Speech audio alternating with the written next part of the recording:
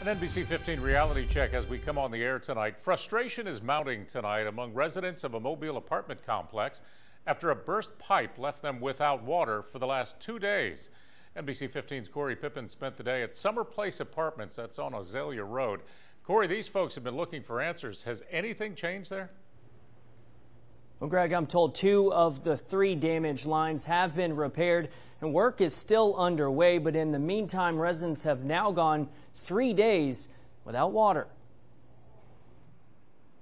This has been a common sight at the Summer Place apartment complex for several days.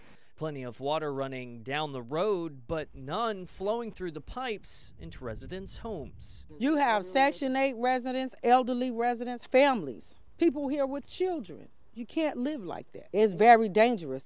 This resident didn't want to be identified, but says no one here has been able to even flush their toilets since Wednesday, when a main water line burst. Not being able to bathe, wash, cook, and during this pandemic, that's inhumane. I know I'm struggling. I don't have no money for a hotel room.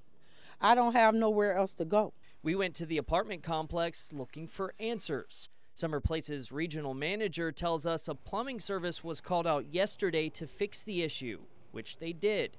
But when they turned the water back on, 2 other lines also broke, causing a complete failure of the main water line, cutting off water to all 144 units. The good news is the City of Mobile Water Department's been out and they have confirmed that the line is actually theirs to maintain. The pipes, of course, are very old and deteriorated, so it's going to be a lengthy project. A Moz spokesperson tells us their crews were called in to fix the 3 broken lines, intending to work around the clock to restore service. But one mother of 3 tells me she just couldn't wait for that to happen. Me and my kids are actually just going to end up going to a room, and these are, expenses that I don't have, but I can't just sit there with no water with the virus being out here.